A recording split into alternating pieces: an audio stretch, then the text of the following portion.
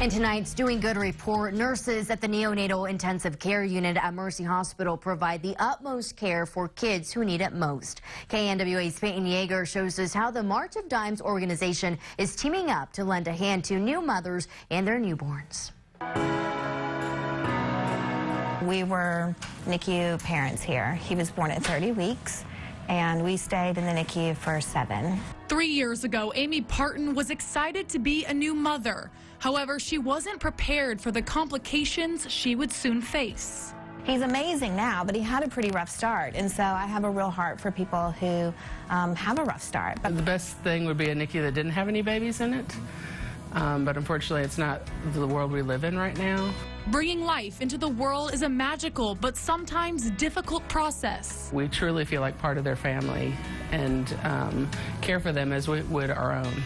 But the neonatal intensive care unit at Mercy Hospital in Rogers sees babies before they're ready to open their eyes. We have preemies who are born at not term, which is less than 37 weeks. 1/3 of the newborns at Mercy Hospital are admitted to the NICU. Someone is out there, someone is concerned about them, someone is caring for them outside of the isolating NICU. The Northwest Arkansas March of Dimes chapter extends a hand outside the hospital room as well.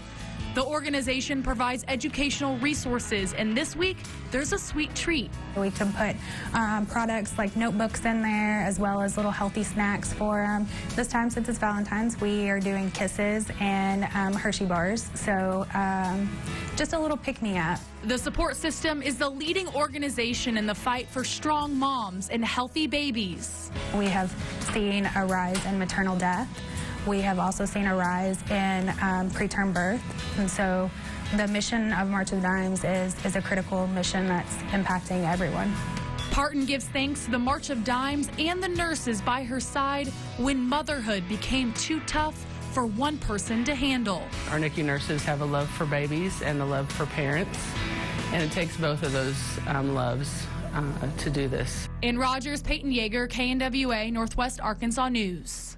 And the March of Dimes has its annual March for Babies on May 4th to remember infants who fought for their lives in the NICU. For more information on how to sign up, the link is posted on our website, nwahomepage.com.